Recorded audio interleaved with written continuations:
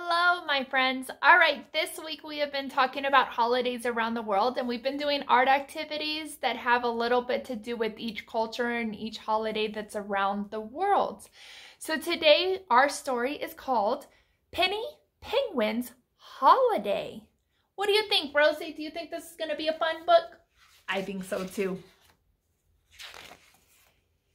One day, a penguin named Penny was looking at the calendar. Penny thought the holidays were coming much too soon. Penny knew there would not be enough time to get all of the decoration and gifts ready for this special time of year. Uh-oh. What do you think she's going to do? Penny knew that this would be a perfect time for a much-needed vacation. Packing would not be so hard. Deciding where to go would be fun. Penny would soon be away from all of the fuss. Whoa. I could go for a vacation right now. What about you? Penny could spend time at the beach or vacation at a dude ranch way out west. Penny always wanted to learn to scuba dive. How about a fun amusement park? She has some good ideas, huh? Penny would just love to visit another country. How about a mountain climbing adventure? These all sound fun to a penguin who needed to get away. Skydiving sounds like a thrill. How about entering a marathon? She has a lot of ideas, huh?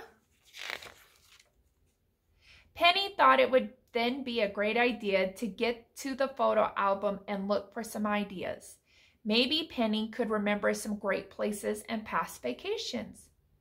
But Penny saw some old photos that showed how much fun family and friends could be during the holidays.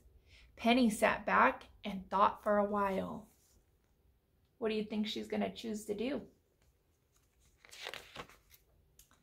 Penny then had the best idea yet.